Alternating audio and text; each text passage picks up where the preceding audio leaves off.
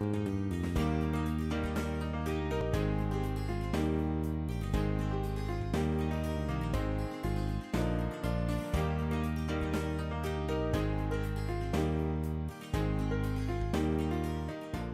to Book Carnival, everyone. My name's Anne, and today I'm delighted to say that we have Wendall Thomas with us with her latest book, Fogged Off.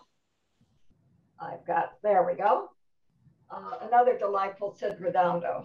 But before we get into that, I'd like, for those of you that perhaps don't know Wendall, I can't imagine there's anyone out there that doesn't, but just in case, I have a short little bio on her I thought everybody would be interested in.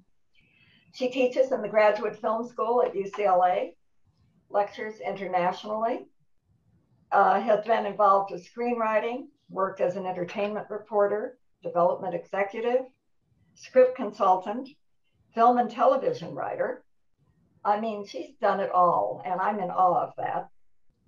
And then she turned herself to writing and came out with the very first book, which I loved, which had me embarrassed on an airplane because I didn't realize I was bursting out laughing out loud. And that was Lost Luggage. Still my favorite, probably always will be, because I got to meet Wendall Thomas at that point, which is very special. She brings us this book, which is the third in the series. We're going to find out what other shenanigans Sid can get into. And I think we're all anxious to do that. Welcome so much, Wendall Thomas. So happy to have you. Okay. Okay, so anyway, thank you so much for having me, Anne. You know you're my favorite. You're my only reason I'm going for this tour in LA, so I love your store. Oh, I know, and I love having you. Fogged Off, the third wonderful Sid Redondo. So take it away. Anybody do you want me to read something first, or do you want to just ask some questions, Anne? What do you think? What got you started on this series? What propelled you into? You've done so many other things in your background. Yeah, I think for me, I had always wanted to write novels, but I didn't have the confidence to do it.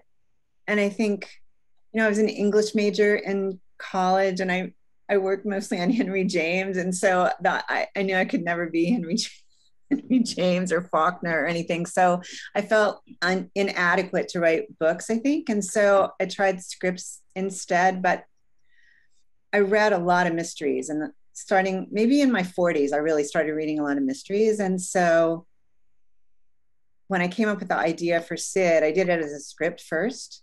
And when it didn't sell, I kind of couldn't let go of her. And so I kept wondering, could she maybe be a series? And so I thought I would try it.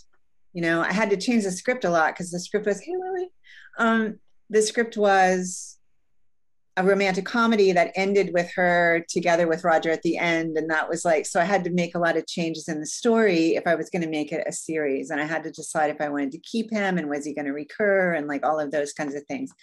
But it was, and actually, I'll tell you, because James, it's November, and I'm doing National Novel Writing Month right now. I did my 2,700 words today. But James went away to England, and I told him I was going to try to do this National Novel Writing Month. And if any of you don't know about it, you write 50,000 words. You promise to write 50,000 words in a month. And he just laughed at me because I'm really slow. And when he came back, I had written, I don't know, more than that. And I wrote 300 pages in a month. So I wrote the first draft of Lost Luggage in a month. I mean, it was a mess, and it took me a year and a half to fix it. But I had the skeleton of it. And once I did that, I thought, well, maybe this will work. So that was and then I had to fix it, and then I had to send it out and all of that stuff. But it felt really scary at the time, to take the leap that way. So I'm really glad I did. And I can't even say how much I love the mystery community. I feel like I have to keep writing books just to stay in it. Well, it's a special community, definitely. It is. When you were doing script writing, did you do comedy? I did. Well, I tried to do everything, which is a bad idea, but I did several comedies. My very first screenplay was about a woman who says no to a genie, actually. And he can't leave her house until she makes the wishes, and she refuses because she just knows what happens to these people. And so it's really like the two of them stuck in the house, which was basically as my old apartment in Sue Ann Court or whatever in Carborough. And then it was so as a fantasy thing, and I got an agent with that script. And then, but I also wrote a thriller kind of thing for Showtime, and that didn't wind up getting made, but I did that. I wrote a kids movie called Dumpty, which is like the Humpty Dumpty origin story. I did also just some straight comedies. I did a comedy about the insurance business. So, and I also did this Deviling, which that book you were looking at is based on, which is a really, really dark kind of book around a man who represents a bunch of women who commit violent crimes in turn of the century England, and he gets all of them off.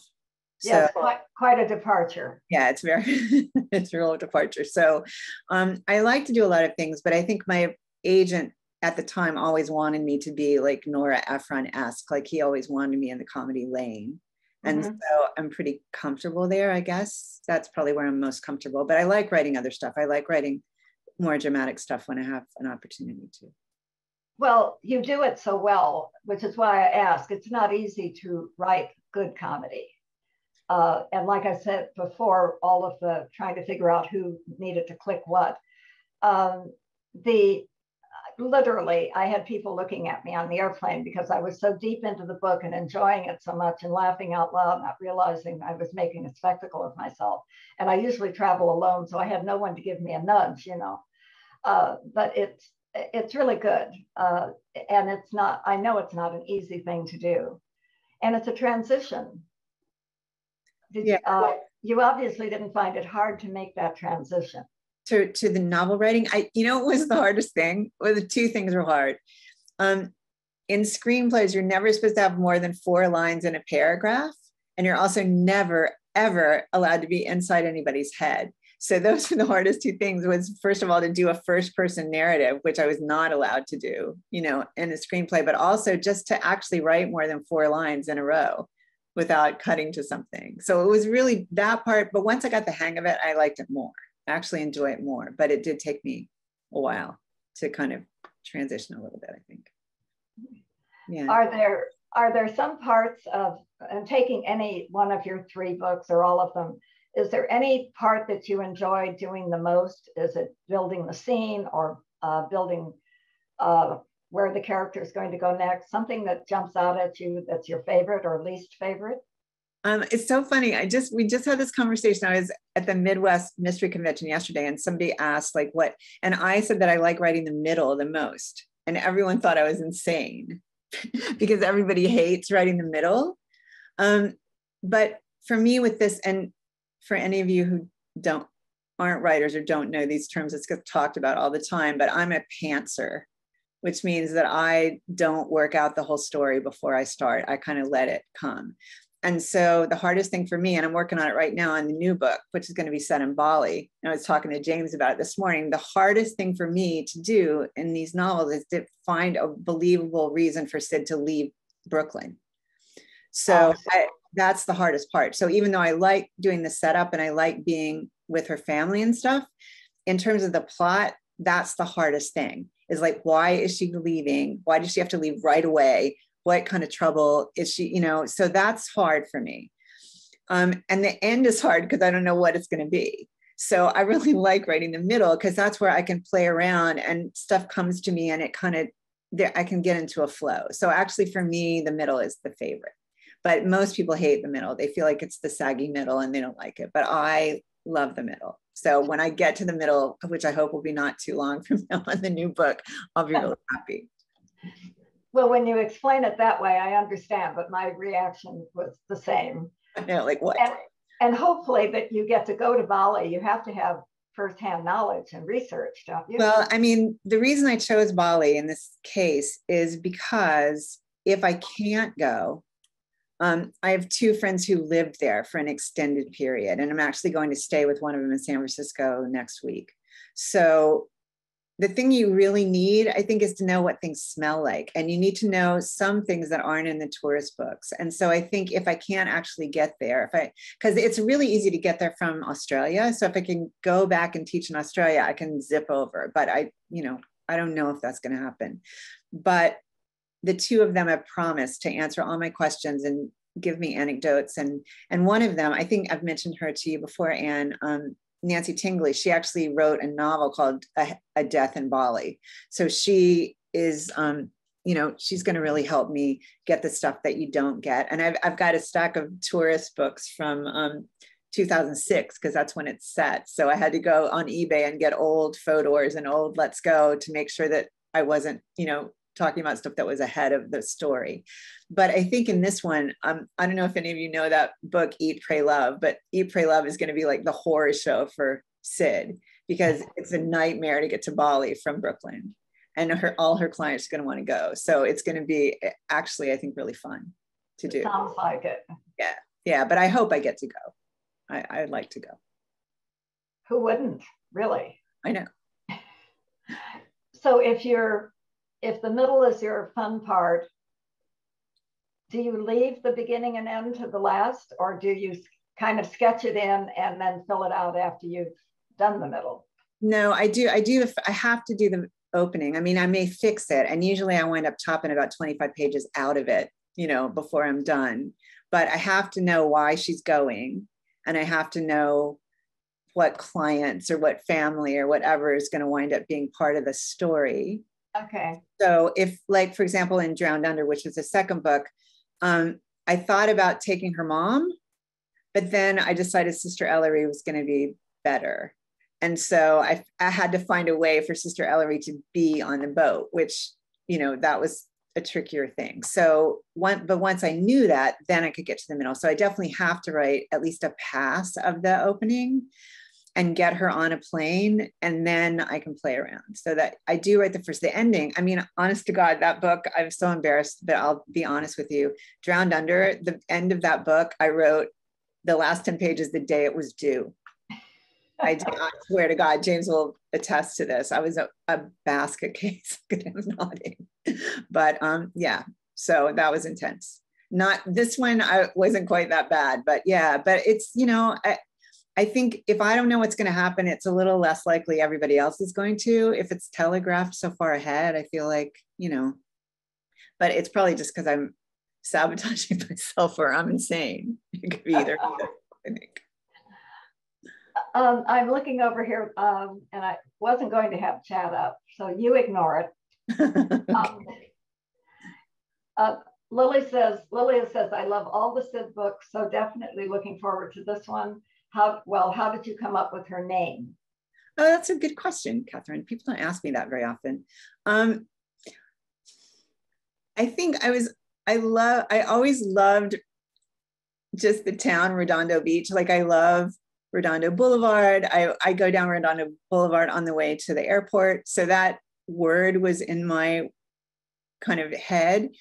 And I love old movies, and I think Sid Charisse is kind of underappreciated. Mm-hmm. So, and when I put those two together, then it felt like a name to me. So that's where it comes from. But her middle name is Elizabeth Madonna Redondo. So that will be explained in later books.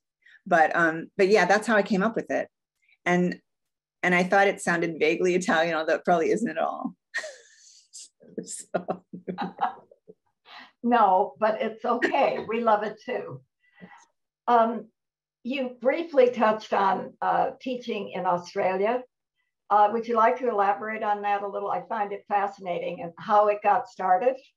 Yeah, I was really lucky. I was lucky in a lot of ways, but I was teaching in England, and actually that's how James and I met. Is I was doing these screenwriting workshops in Northern Ireland, and thank heavens he wasn't one of my students, so that was good. And we met there.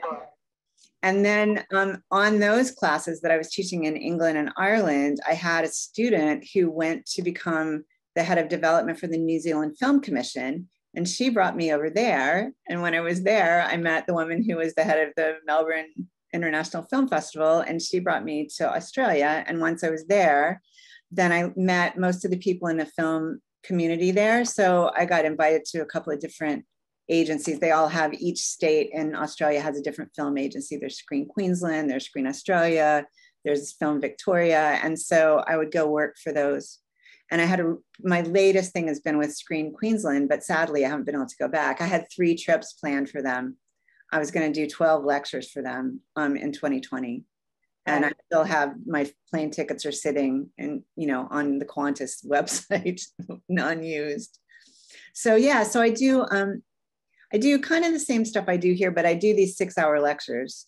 That's kind of my specialty. So, and on specific topics, and I use tons of video clips and stuff. So that's what I do. But I also mentor writers there. I've done a couple of mentorship projects long-term.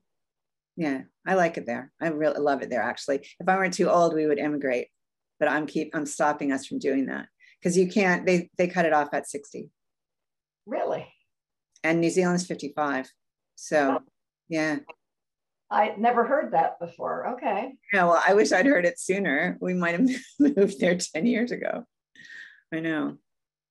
Oh, I'm having to watch it here. We're still getting people in. Okay. It is, yes. And I had a question and it's gone. So let's keep you talking for another couple of minutes. You had, I'll throw it out. You post daily record songs that you enjoy. You're big on the books. I think you know absolutely everybody in the book writing industry, and they all know you. And you're a film person who appreciates old films, and I don't find too many that do. I love that because I love them also. The pandemic brought out the worst in me, and I binged on old films a great deal during this period. That's the best of you. Yeah. Exactly. So how did you get such a broad background in all of these things? I don't know. I think it's because I'm really unfocused, probably. But I think it's funny. I wrote a post about this last week for the Jungle Reds about how I've kind of let fate kind of rule my life. And when I was in graduate school, I was doing work on Sam Shepard, and they didn't know what to do with me. So they shoved me in the film department. So I started teaching undergraduate film classes. I was the TA and I felt unqualified. So in a year, I watched 400 movies. I just went through the list of all the movies I should have watched in my life. And I went to the library, and it was when VHS were fairly new. And I just rented a movie or 2 a day and sat there with my headphones on and watched 400 movies. So I got a decent, education. And then when I came to Los Angeles, I just went to the movies like 3 times a week, which was great. And I've always been a big reader when I was a kid. So I think that's part of it, maybe. But I think I really loved, I have a really good retro house near our house. It's filled with hipsters now, sadly, so we can't just run over 5 minutes before, but it's the New Beverly Cinema. It's now owned by Quentin Tarantino. And it was one of the reasons I moved to the neighborhood. And it had double features of all the old films, everything from Barbara Stanwyck and Katharine Hepburn to Bertolucci to Fellini to like all of that stuff. And so I went to those movies as much as I could because it was a block away from my house and they were $5. So I think I just loved movies. And poor James is bombarded because we have like 800 VHS tapes in our house and over 1,000 DVDs. So it's pretty intense here. And today I went through your list. You gave me a list of the movies, and I went through it and I was proud. I've seen about half of them, and I'm working on the rest of them. Those are ones I didn't appreciate at the time they came out, but I'll work on that. No, it's all, and in terms of the music, I mean, I was just always, I bought singles from the time I was in, I think I got my first transistor radio in 1967, because I think the #1 song was Ode to Billy Joe, which I remember. And I used to closet and listen to my transistor radio. So as soon as I had any allowance, I would go to the record bar, which Gigi and Susan know very well. And I would get a single. And then once I was in college, I bought $15 a week. So I'd buy 3 albums a week for, $5 each. And so I have a lot of albums. And actually I started doing the album cuts of the day because we really do have too much stuff in our house. He is absolutely right about that. So I probably got rid of, 600 albums or something. I still have a lot, but and so it made me so sentimental. I started going through and, you know, coming up with songs, album cuts or songs from a obscure. And then, you know, I've been doing it for 2 years. I think my anniversary is coming up. So I think I've done like 700 songs or some ridiculous thing, but it's fun. It's fun for me. And so some people, you know, I have a couple of people that check in every day with that. I have some people who I come out of nowhere and I'm like, where have you been for the last 3 years? But it's just fun for me to do. So I like obviously media, you know, I like entertainment, I guess is what it is. So I don't know if that makes any sense, but it does. Well, and you've reminded me of not only the movies that I had seen originally or missed, but songs that I had forgotten about. And some of them that I don't even recognize. So you catch me on both ends of that one. Getting back to your wonderful book, Fogged Off. You took her to London, and did you want to read any portion of your book, or do you just want to talk about it? Does anybody want to just hear the first chapter, or some of you may? You do? Yes. Okay, I'll do my best. I'm a little hoarse today, so bear with me. I'm going to move you guys down so I can see my screen. Well, okay. It's kind of a sexier tone that way. I wish that were the case. Okay, so this book takes place really just like about a month, or not even a month after the last book. So it starts in January 2007. And so I'm just going to read the first chapter for you. Jack the Ripper had it made. Sid, if you're going to babble en route. Debbie Pinkowski slept a 20 on the deli counter, grabbed our Italian heroes, and shoved me out the door. I'm not endorsing spree killers or anything. It's just, you know, no surveillance. I could hear Debbie's eye roll over the click of my kitten heels. Seriously, the man, if it was a man, sliced up 5 women in public, walked home drenched in blood and entrails, and is still getting away with it hundreds of years later. I have one drink with Sally Jessup's cousin in Queens, for God's sake. And it winds up in the Bay Ridge Sentinel. Now I'm a pariah again. He's off limits. Everybody knows that. He's off limits for sex or marriage, not bourbon. Bourbon leads to marriage. I am living, breathing 150% proof that that's not true. I checked my watch. It was street cleaning day. We sped up. Debbie and I had race walked in sync since the first day of kindergarten, when we both sprinted for the 30-foot rectory wall to escape Sister Ignatius Clara Clegg's lead-filled ruler. We bonded over matching broken ankles and had been avoiding punishments and parking tickets together ever since.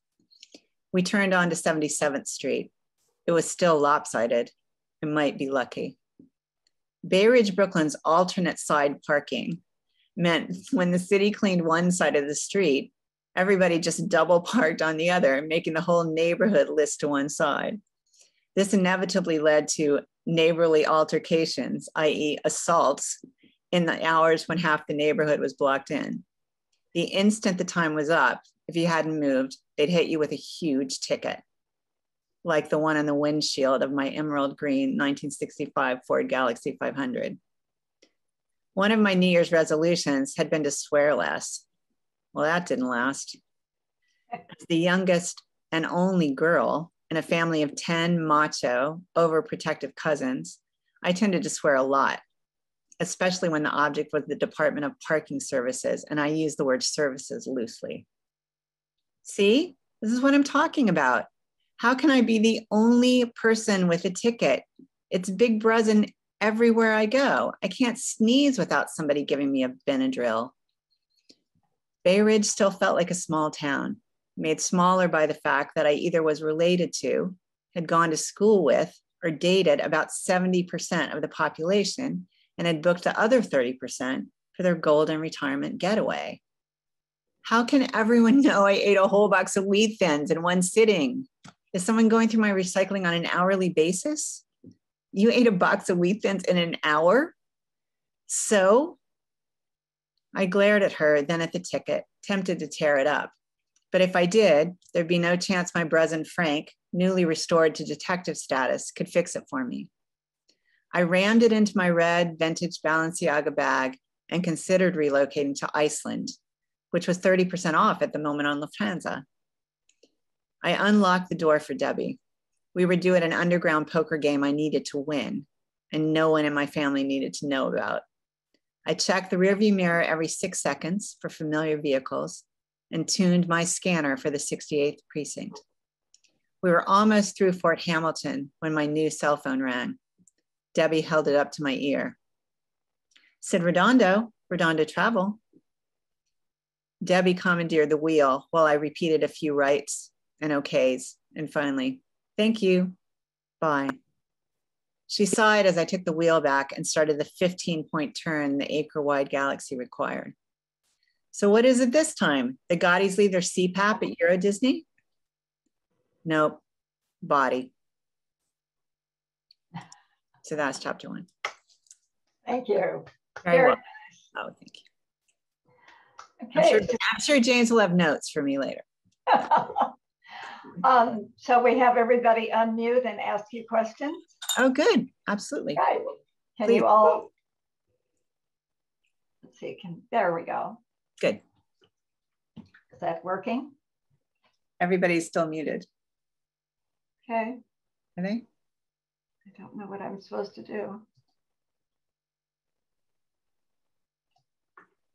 Well, let's go this way.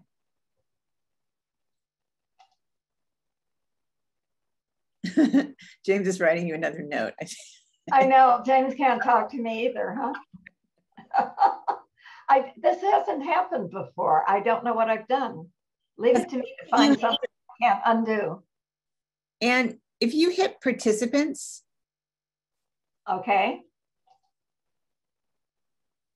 Oh, let people put the questions in the chat instead, but I still want to talk to them. If you go, if you hit participants on the bottom, it'll say 11 people or whatever, right? Correct. You may be able to go up somewhere in that and unmute people. When I click the little arrow, it says invite. But if you go to, do you see that everybody will have a microphone?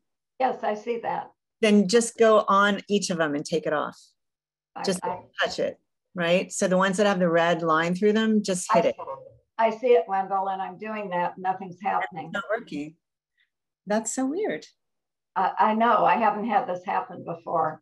It's really weird. All right. Well, then I'm happy to have people put stuff in the chat if you want. I'm happy to answer. Yeah, please. I'm still, this one person keeps trying to get in. I've let them in a couple of times. So let's see. All right. Anybody typing anything in? Otherwise, I'll keep playing with microphones here. I'm sorry, Wendell. No, it's no problem. Because I think Lily, yeah, you look like you can talk now. How are you? It's so lovely to see you almost in person. I know. It's so fun to be connected. I know. On Facebook and all social media, so I can keep up with your adventures. Yeah, you as well, but I'm happy to see your face, your moving face. Your life. Oh. So Lilia, your life is an adventure. And that's great. Thank you. I don't know if you can hear me. I cannot hear you for whatever reason. That's weird. I can hear you though. We can hear you. But I can see I'm unmuted, and Anne and Wendell, but everybody else is muted. Oh. So I'm with you, James. I think people can start posting questions on the chat and we can learn there. That's fine. That's fine. So, but Lilia, you were muted before. So what did you do? Anything? Because I can hear Lilia. Huh. Okay. Funny. Okay. So Marcia, is that how do I come up with Sid's hometown and all her relatives? That's such a good question. Well, I think I did have a very specific, actually my hypnotherapist, I don't think I've ever started a sentence with those two words before, but I'm doing it now. So used to live in Bay Ridge, Brooklyn. And when I was looking around for a place where I wanted an urban environment, but where everybody knew everybody, which was kind of unusual. and she had lived in Bay Ridge. And so she suggested it to me and I started reading about it. And then when I read about it, I think I put this in the first book. It's one of the few, they call it an NORC, which is a naturally occurring retirement community, right? So everybody stays there. So when they grow up, they never leave. And so it seemed really insular in that way. And I thought that would kind of be a funny place. And then when I went into the bookstore and the women in the bookstore said, we can't go anywhere without seeing like 5 people from 2nd grade. And so it takes everybody forever to go anywhere in the town because they know everyone. So I just thought that was funny. And so I also thought I had to come up with some reason that she hadn't gone anywhere as a travel agent, because otherwise, how am I going to explain that? So I thought if she had a really overprotective family, that would help. And then somehow, I don't know, I just came up with these 10 cousins, and then I was like, okay, well, if she's got 10 male cousins, she's got to have at least 3 or 4 uncles and aunts, or, to figure that out. So they kind of came from there. And I honestly don't know how I came up with Uncle Leon as a taxidermist. That just popped into my brain. I have no idea, but he's now my favorite, I have to say, of everyone after this book. He's my favorite relative. And I wanted her to have some sadness and have a reason for her to kind of feel responsible to all these people. So I thought if she lost her dad when she was little and they had all taken her and her mom in, that would kind of create that. So I don't know if that makes sense, but I did go to Bay Ridge, and the people there were so nice to me. And the guy at Chadwick's, I talk about this restaurant, it's a real restaurant, just sat me down, gave me some crab cakes, and made a list of all the places I needed to go. He was like an angel, Jerry.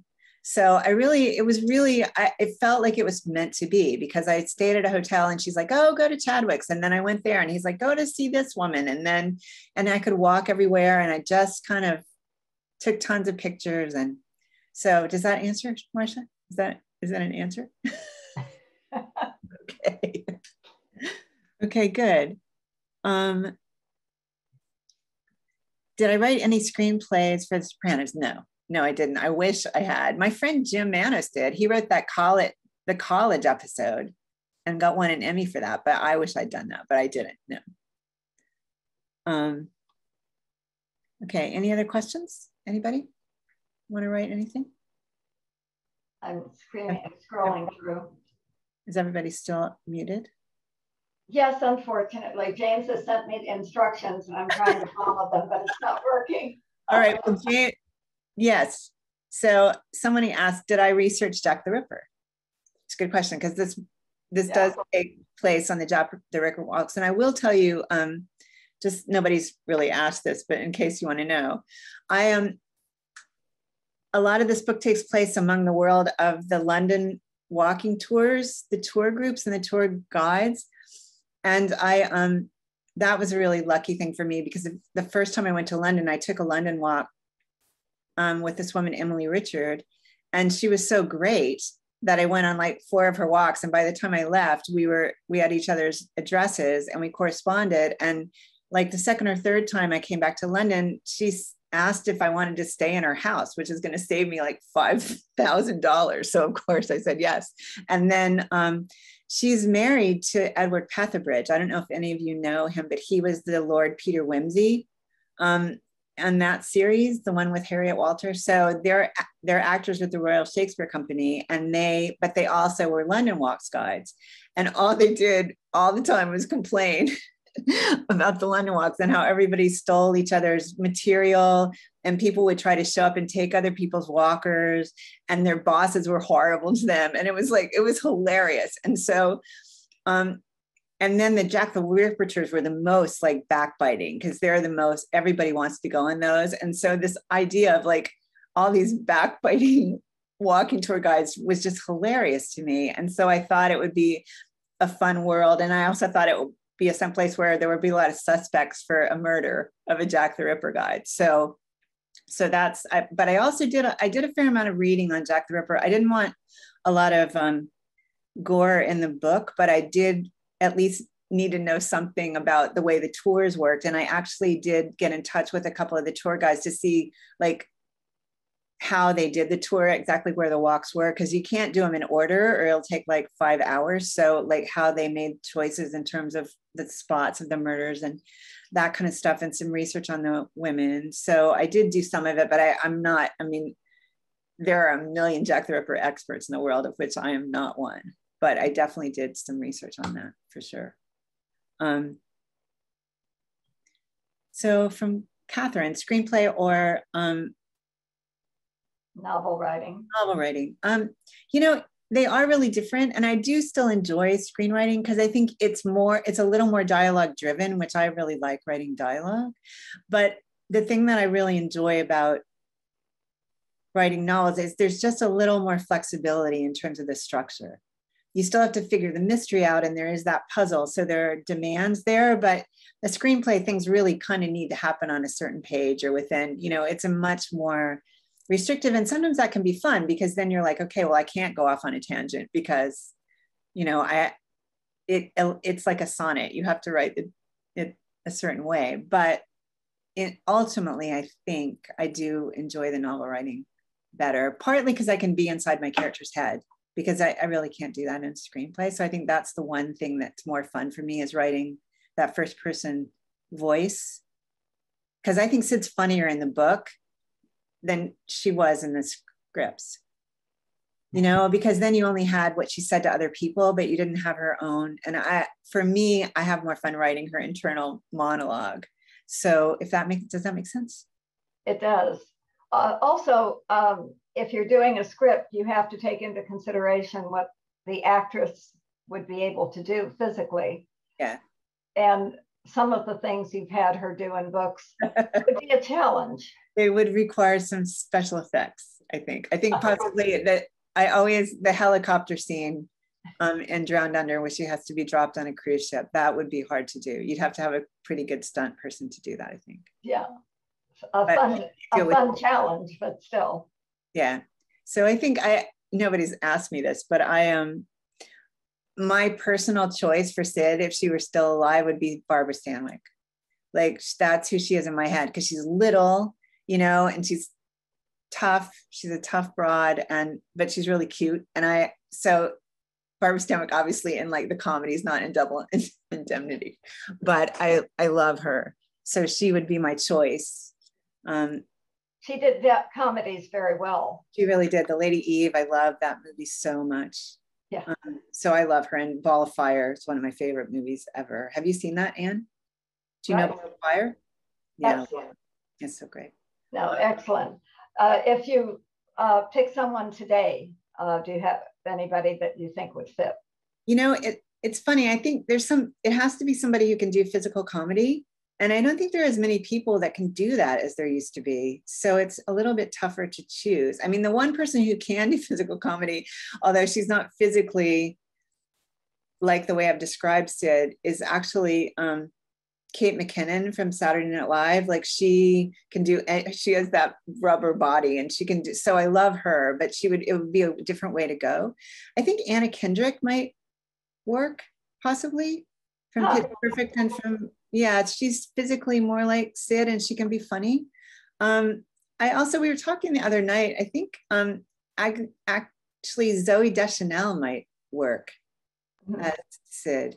But it's a little bit hard because it does have to be somebody who can do physical comedy, like Lucy did it, you know, but it has to be somebody now. And I would love some recommendations if anybody can think of anyone they love that would be good, because it has been a little bit hard to figure it out, I think, for me. But I want Uncle Leon to be Christopher Walken. Like, that is my dream. So I'm putting that out there in the universe right now. Okay. And hopefully someone who wants to make a series out of this will listen. I hope so. I'd love a series. It would be wonderful. Yeah, it would be good. It would be expensive. So I think that's why I've been hesitating taking it out a little bit to get rejected, because I do think that it is, you know, especially now when it's so hard, it's so much harder to film because of COVID, having a lot of different international locations is trickier. Well, I'm just thinking of the future when everything's going to be wonderful. Yeah, but I think it would be fun to do, but it's because I always wanted it to be Romancing the Stone. That was always my dream of what the series was like, you know. So I always wanted an adventure movie. That's what was my original idea. So maybe. And if it happened, would you want to do the script, or would you step back like so many other authors have done? You know what I think I would do? I would ask to have the first pass, and then I would walk away. Like if they wanted, then I would walk away, because I've been in the movie business a lot, and there's a huge scandal now about Sue Grafton, because, you know, she worked in the movie business and TV first, and she was like, never sell my books, never, never, never. My grandchildren, I'll come back and haunt you. And her husband and her kids just sold the book rights 3 weeks ago. Okay. So but she knew, you know, if you've been on that side of the business, you know how things get ruined, and you know how, you know, you have no control. I mean, Michael Connelly has a lot of control over Bosch, but his original, the first book of his that was adapted, he hated so much that he like didn't let anybody have rights to anything for like 15 years or something. And when he came back, he was like, I want this and this and this. And he had the power to do it, but I wouldn't have that. So, you know, and look at Jack Reacher, Tom Cruise, like, how did that happen? So you have to, you know, I would have to say, but if I got one pass on the script, at least I had a shot, and I got paid. And then, you know, I would have to be able to give it up, but I'd always have the book. You know, the book still exists. So I think that's better than writing an original screenplay that gets completely changed and you don't have anything. You can say, well, it used to be like this, and people are like, right. But if you have the books, you still have the books. So I feel, you know. Wonderful. Yeah. Yeah. Okay, I'm looking to see if somebody slipped anything else in here. I sincerely apologize for whatever froze everybody out. I've never tried to mute them before, and I've tried James' suggestion 3 times and nothing pops up that looks the same. It's been a wonderful event, though. Thank you so much, everyone, for coming, and I've missed you all so much. I cannot wait. And Anne will tell you, but I'm going to be in person with Naomi Hirahara, the goddess, and with Jen Chow and Ellen Byron on December 11th. So that should be really fun. And that's going to be, I mean, in person is going to be exciting enough, but with those women, that'll be fantastic. So, and I think we're going to do maybe some special deals with gift boxes of multiple books or something. So I don't know what we'll do, but yeah, it's getting to be quite Christmassy with this one. There's going to be gift wrapping and origami things. So yeah, you have to come and take advantage of all of that. Those of you that are out of state, I apologize, you're going to miss out. But anyone who's in town, tell your friends and come and visit.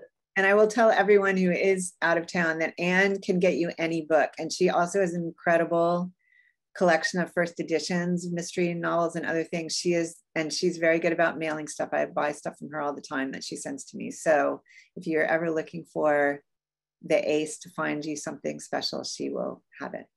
It's a pleasure. I always enjoy that. It's Book Carnival, and you'll see the name under my name, and we love to hear about you. Wendall, you've just done yourself proud. Despite all the problems that we had with this, I think it was wonderful. Well, thank you so much. Thanks again to my old friends and my friends from Book Carnival for coming. I'm so happy to see all of you, and I really appreciate supporting the series. It means so much to me. So thank you. And James will attest. So I'm so glad. We love it, and we love you. Take care now. See you in December. All right. See ya. Thank you, Wendy. That was fantastic. Thank you. So much for coming. Bye, Susan. Bye, Rebecca. Now everybody's unmuted. Okay. Now that happened. All right. Bye-bye now. Bye. Bye. And I'm just going to stay for a second to say goodbye to you. Okay.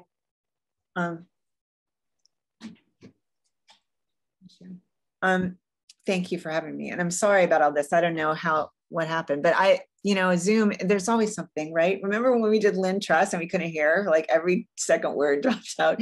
And yesterday we were on this Midwest thing, and one of the people didn't have a headset, and it echoed. It was like, hello, hello, hello. Like the whole interview was like, and it was the comedy panel. So I just kept laughing, and I was like, this is perfect.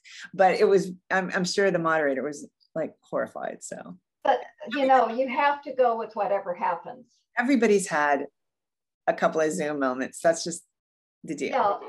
Yeah. The funny thing is with this Zoom is that, well, I was slammed one time. So actually you came off lucky. They whole gang bombarded the event that I was having. You got bombed. Oh no. Yeah, and it was funny to start with, but then they got kind of nasty. So I shut everything down and logged back in again a few minutes later. And fortunately, they were gone and all my customers came back on. Oh, that's good. And so the event went forward. But I'd never had that happen before. I had read about it. I had a minute where I thought, wow, should I post the link on Twitter? You know what I mean? But then I was like, I want people to come. So, and we had a nice turnout. Oh, good, good. I'm glad you're happy. So I hope they'll buy the book from you. I hope so too. But no, I find that this is the most, it should be very simple to do this, but it's something a little different every time you do it. Most of the time it works beautifully, and literally, poor James, he kept texting me or messengering me. And I went down and I did all the things he was saying to do, and nothing happened. No, I could see it wasn't working. I could see you trying. So I don't know what it was. And yet at the end, several of your friends were unmuted and were able to speak. Yeah, it's weird. So I have no idea what that is. No. Because I'm never, yeah, because I'm the host a lot for all my UCLA classes and stuff. And usually that will work, but I don't mute them very often. They mute themselves and unmute themselves. So sure.